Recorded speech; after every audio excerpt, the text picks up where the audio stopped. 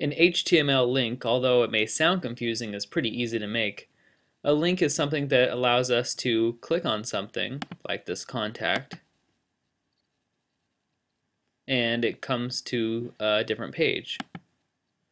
You could also make an image a link, like this Facebook or Twitter, or you could link to your friend's website. Let's see how to do that. The first thing we want to do is sign in. We're going to open up a new tab, and we're going to sign in.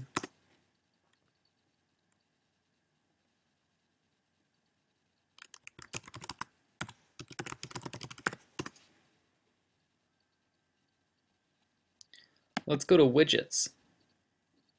In the widget area, it doesn't allow you to have the visual text editor. I think you can get a plugin that will allow that, but by default it doesn't have it. So let's see how to add a link to it using HTML. It's not as scary as it sounds.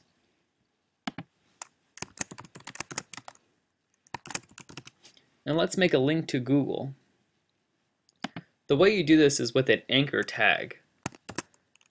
Just A. So it's less than A and then a greater than sign. And we need to end it. So that's the way you end it. You end it with a slash, a forward slash. And your link information goes into here. So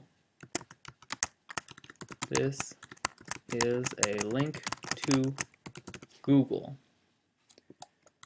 But we're not telling it yet anywhere for it to go. And we do that by adding an attribute. And that's called HREF, or hypertext reference. It really just means it's a link. So we do href equals, and then in two quotes,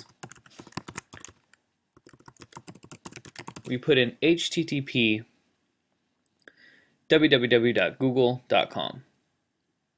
Just like that. If we don't have the HTTP, then it will just go to my website, knewton.com/www.google.com. So we need that HTTP there to tell us that it's a completely different website. Let's see if it works.